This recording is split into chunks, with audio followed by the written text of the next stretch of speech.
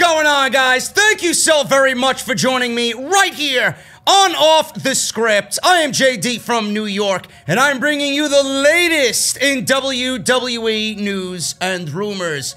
Starting off here with Shotzi Blackheart, man. Shotzi Blackheart, everybody's favorite in NXT. I don't know about you guys, but I know me. One of my personal favorites in the women's division on Wednesday nights.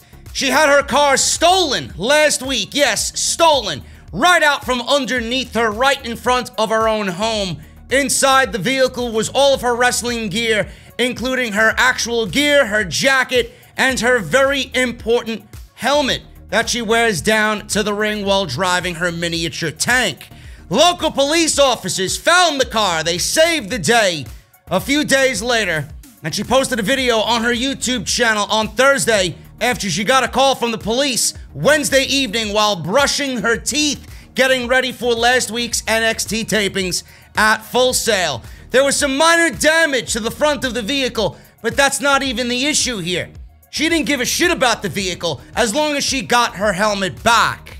The helmet is so important to her, and she went over why in this video, and I talked about it on Off the Script. You guys can go check that down in the playlist below in this very video.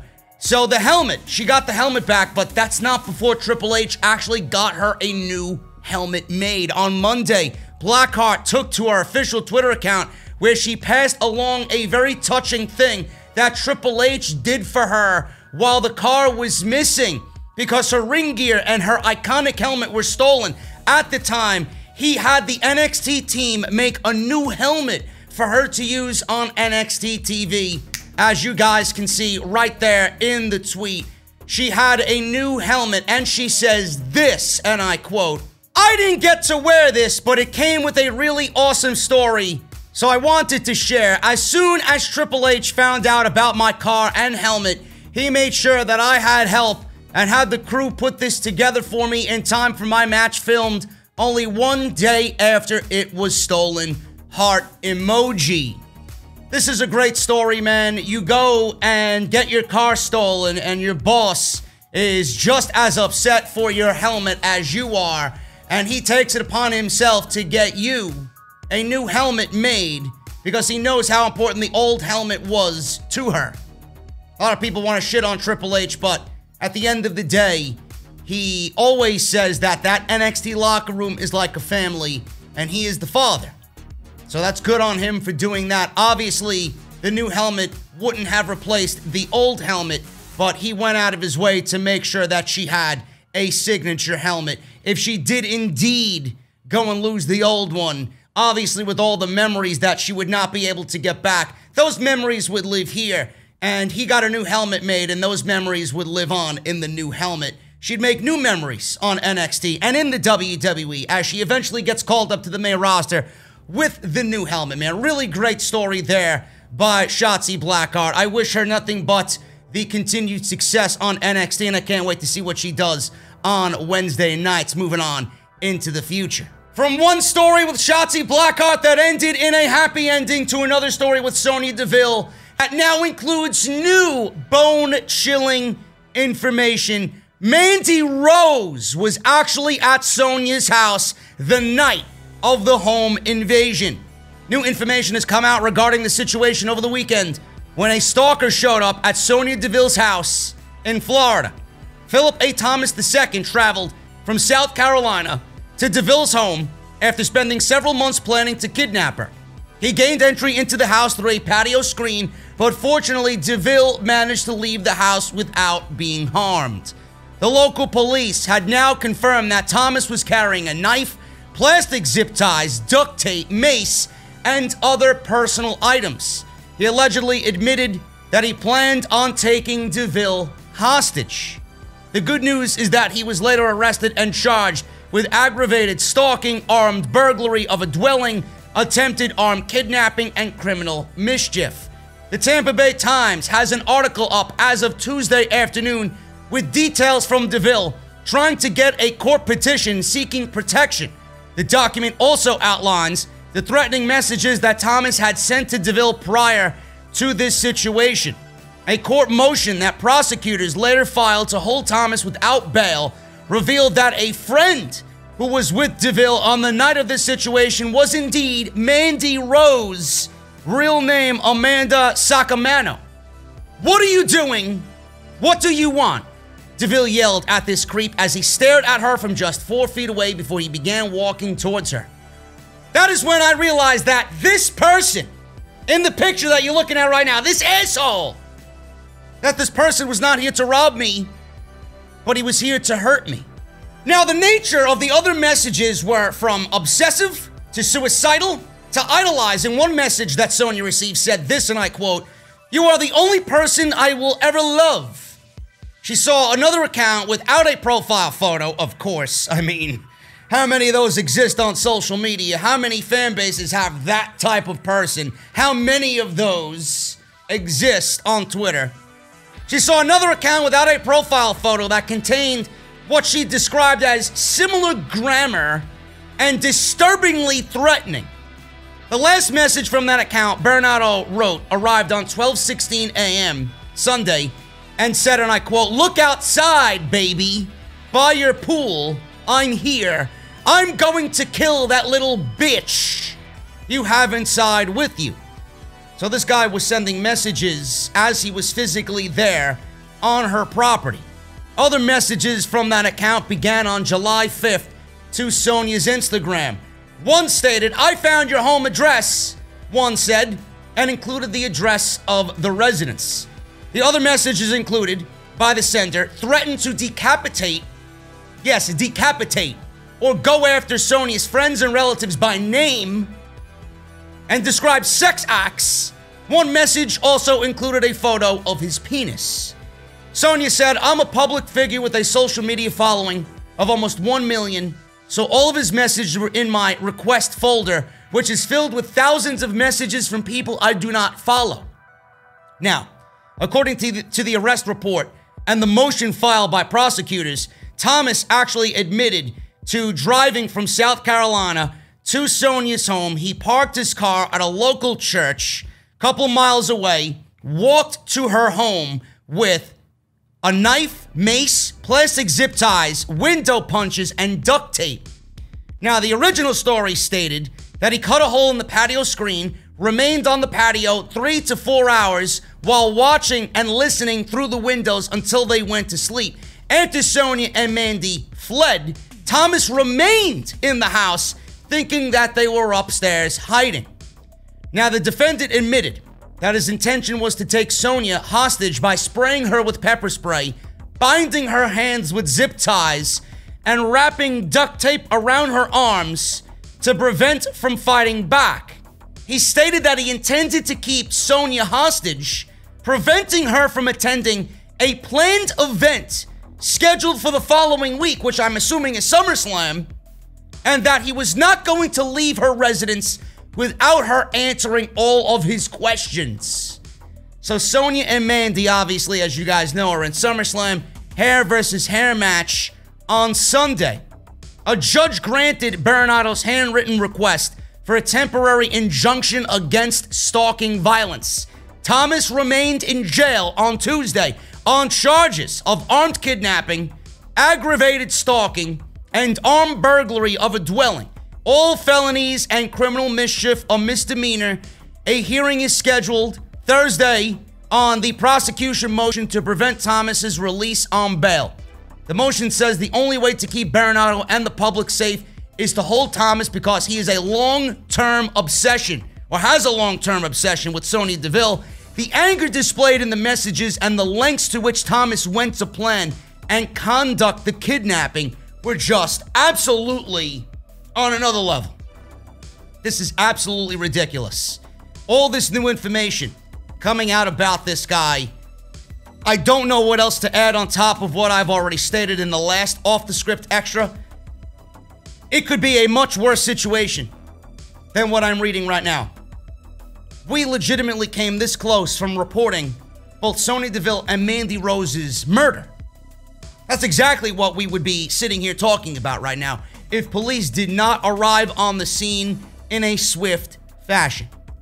This is fucking scary. Unbelievable. All I can say is that I am very happy that both Mandy and Sonya Deville are both safe. I can't wait to see them perform on Sunday night. I want you guys to think back to 2016. I want you guys to think back to how great SmackDown was in 2016. Following that 2016 draft, SmackDown was producing some of the best shows that SmackDown has ever seen. That entire second half of the year felt like NXT on the main roster. And that's when Monday Night Raw stocked their roster on USA. And SmackDown got all of the B-level players, all of the up-and-comers that nobody really knew. And they ended up putting on better television than Monday Night Raw. Another thing that came from that great era of SmackDown was Talking Smack. Talking Smack was great. Everybody loved Talking Smack because it was unscripted. It broke kayfabe just a little bit. You got to see all of the superstars on SmackDown in their real-life personas. They were talking normally. They were chill and laid back. Nothing was scripted. Everybody just went in there and had fun and were genuine. They acted like themselves.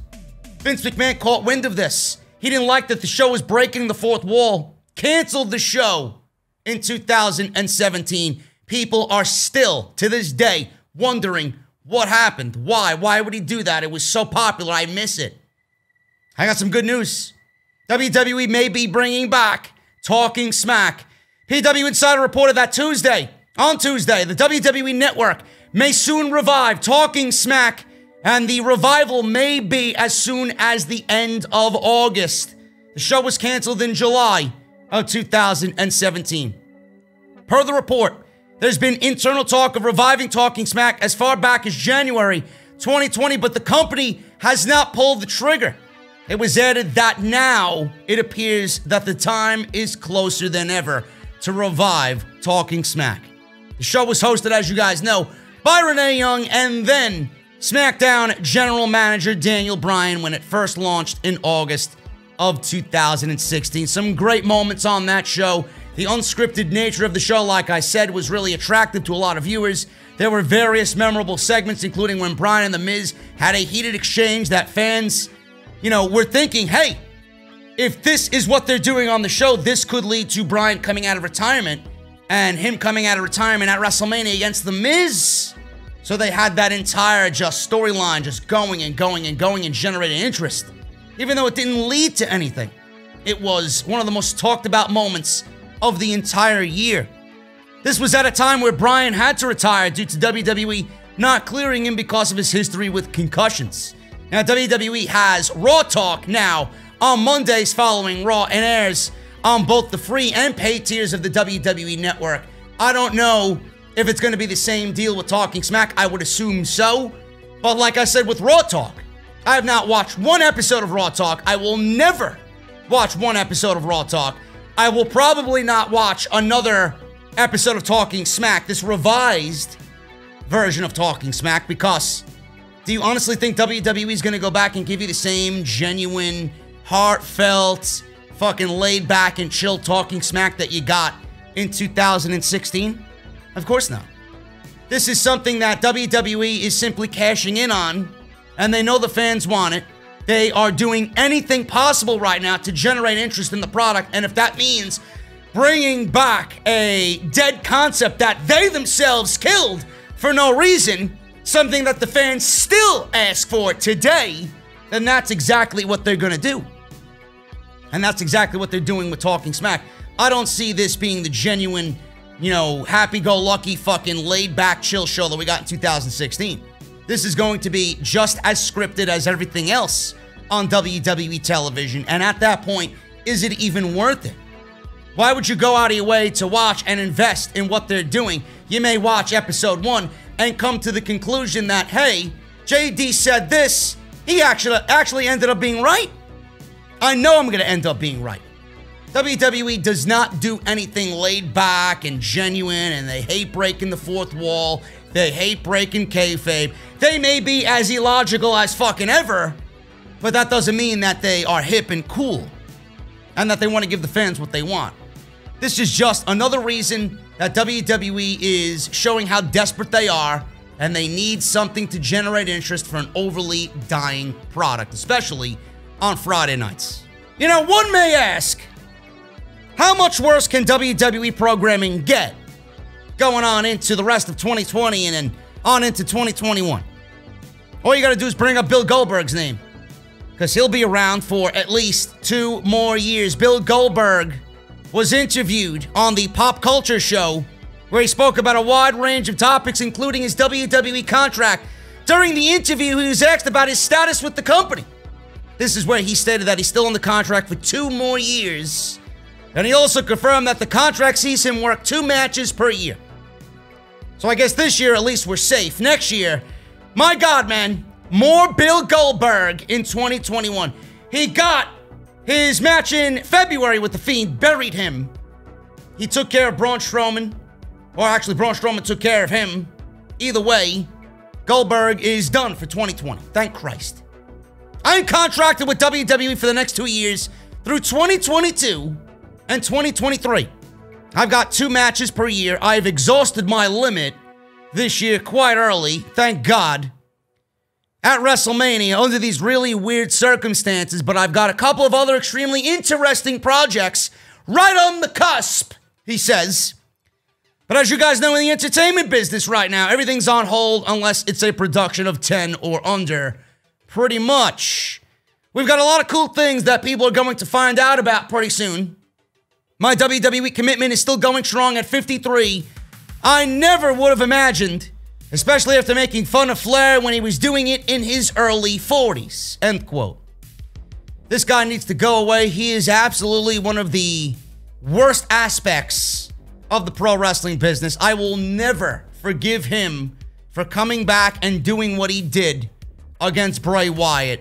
A man of that type of fucking status in the industry is going to come on in and take a world championship away from Bray Wyatt without actually saying something. Hey, Vince, I think this is wrong. I went over this time and time again. I think this is wrong. Maybe we shouldn't bring me in here to take the title off your new up-and-coming character. I don't understand it. I'll never get over it. I will always consider that one of the worst booking decisions in the history of pro wrestling. That is a moment that you're going to look back on when The Fiend is dead. The burial of The Fiend, that was stage 2 of The Fiend's burial. Hell in a Cell with Seth Rollins was stage 1. Now, this is not the only Goldberg news this week. Apparently, Tony Khan wanted to bring in Goldberg into AEW. Now, Jim Cornette spoke about Tony Khan wanting Goldberg, and I don't know how he knows what Tony Khan would have done with Bill Goldberg. I don't think Jim Cornette is a part of the Elite's group texts via iPhone or Google devices. I don't see Jim Cornette being in that inner circle, so I don't know how he knows. He's probably just making an assumption just to get his opinion out there because he knows his opinion is going to be picked up by some fucking dirt sheet. But Jim Cornette said Khan wanted to bring in Goldberg and have him go on a long undefeated streak like he did over 20 years ago in WCW. Here's what Cornette said about the Tony Khan, Bill Goldberg matter on his podcast, and I quote, Goldberg was huge on Tony Khan's want list. He wanted Goldberg to come out and do the streak all over again. I mentioned how much you think he's going to charge for a 30-second job match, probably the same as a main event pay-per-view match. End quote. I doubt that was the plan for Bill Goldberg.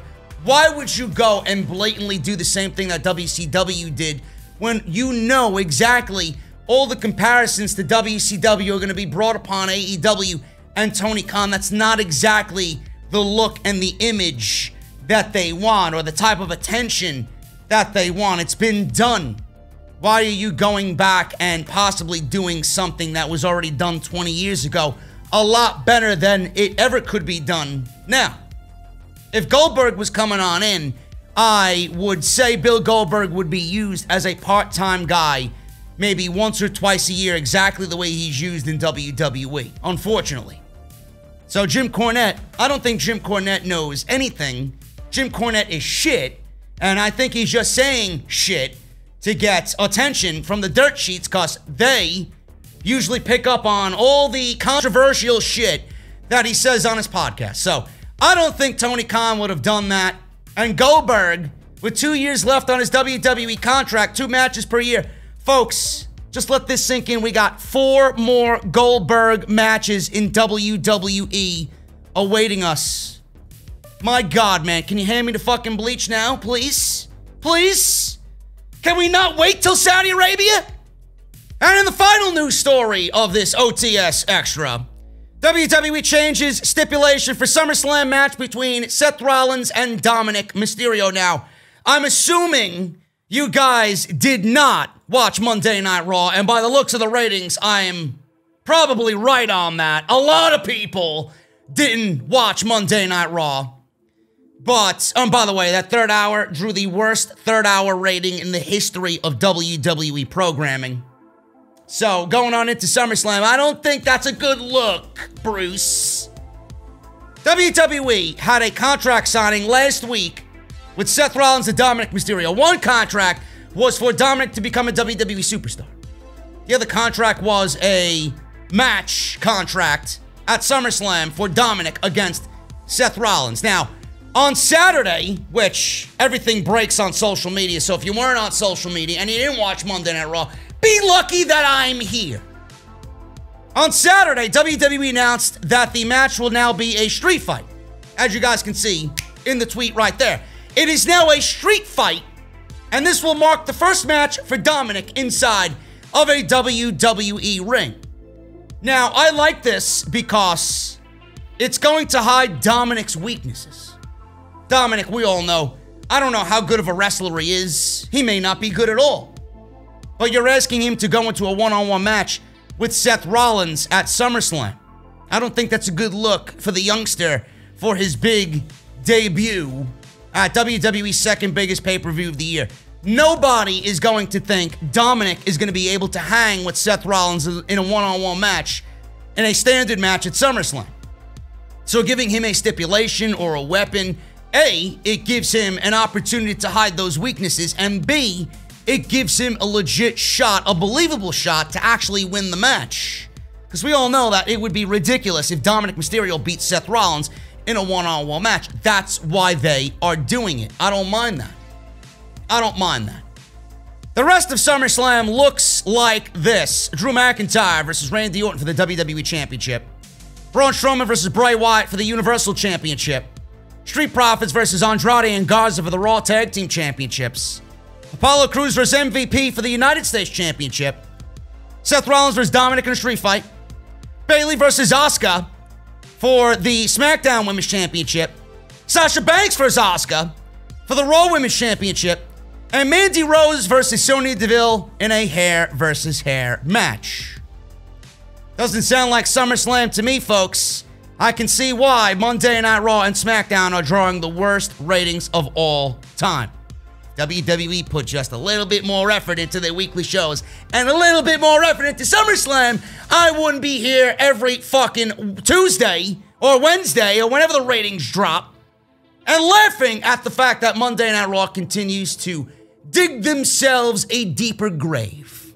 But I always enjoy a good laugh, and that's why I have Alvarez on Twitter, usually breaking the news. I look at it, I laugh, ha ha ha, and I feel vindicated. And I feel validated. I love it. I love it. It's one of my favorite times of the new week. Looking at the Raw ratings hit all-time lows. Guys, I'm getting out of here. Hopefully enjoyed the podcast. Well, not really a podcast, a video, news brief, whatever you want to call it. I will be back tomorrow with something. I don't know what, but we'll see. Maybe NXT Live, depending on how good it... Actually, no. I'm doing live NXT on Wednesday night because there's no fucking Dynamite. What am I going to do? What am I going to do? I'll be live on Wednesday night with NXT Live. Jesse and I will be going over NXT, and then Thursday, I may take the day off. I may take the fucking day off, bro. Anyway, hit that thumbs up, and make sure you guys are subscribed down below for all the news and information breaking in WWE. I will be always here to give you guys the latest. Hit that thumbs up, turn on that bell for notifications, get your t-shirts, get your masks. Patreon.com/JD from NY206. Follow me on Twitter at JD from NY206 on Twitter and Instagram. And make sure you check out all the other content on the channel right now. Links are down in the description. Thank you guys so much. Hit that thumbs up, and I'll see you right back here tonight with more live coverage of NXT. See you guys then.